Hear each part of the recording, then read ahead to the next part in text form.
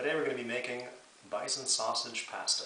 You can use spaghetti, you can use any type of pasta that you like, preferably something that's long and preferably something that's low sodium. I chose a pasta that's made with spelt flour and is absolutely sodium free.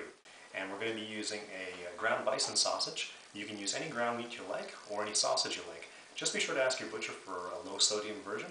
This is a low sodium ground bison sausage.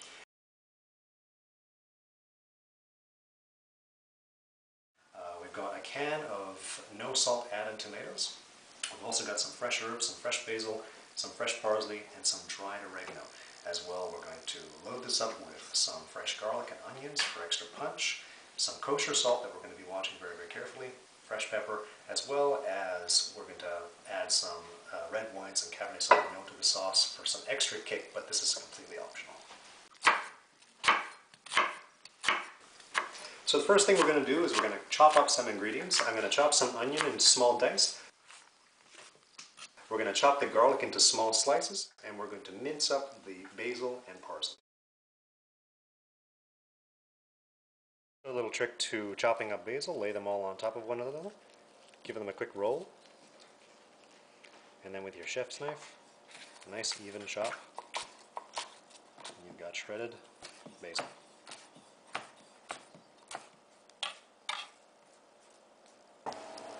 So a big splash of olive oil, tablespoon or two.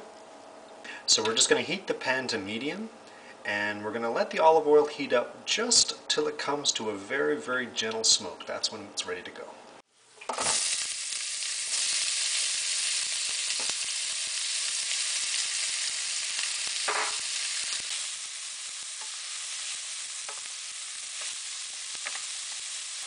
So as you can see, the onions have softened. They're starting to brown a little bit. They've become nice and translucent. This is the perfect time to add your meat.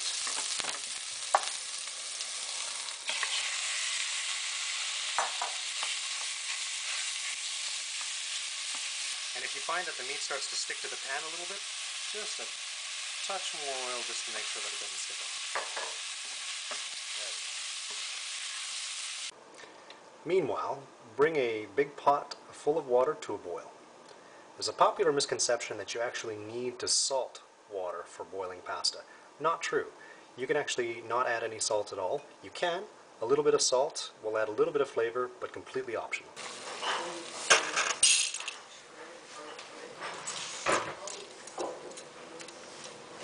As you can see, the meat's done. The onions have nicely browned. What we're going to do now is we're going to deglaze the pan. You can do this with a big splash of water. Of course, if you want to add a nice kick to it, a big splash of red wine. Give that a stir, and all you're going to do now is you're just going to let this simmer away and let some of that alcohol evaporate. So once that's nicely reduced, add your garlic, your basil, and your parsley. And then another pinch of salt. And a bit of black pepper.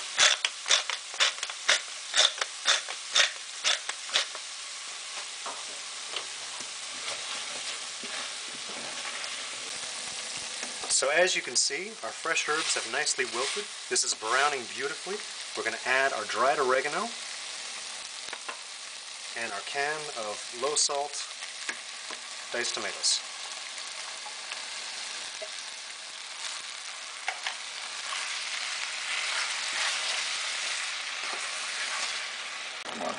So this is about ready to go.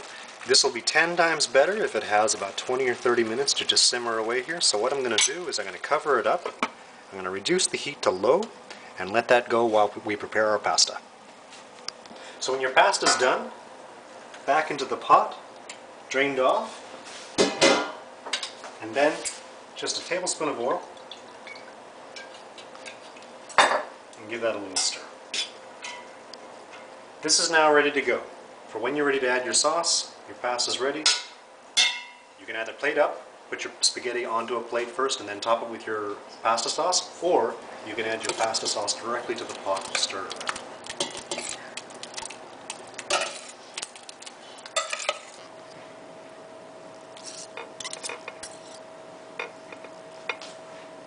And that's it. That's all it needs. Of course, you can add a little bit of a garnish if you like, a little bit of Parmesan, but note that Parmesan does have some salt in it. So just like it is, it will be perfectly good. A little bit of extra fresh cracked pepper goes a long way. And that's it. You might have noticed that I added salt, and this is a low sodium meal. Well, the fact is, we need salt in pretty much everything we make. Not only does it make it taste good, it enhances the flavor, but we do need some sodium in our diet. The issue is knowing how much sodium you're putting in your food.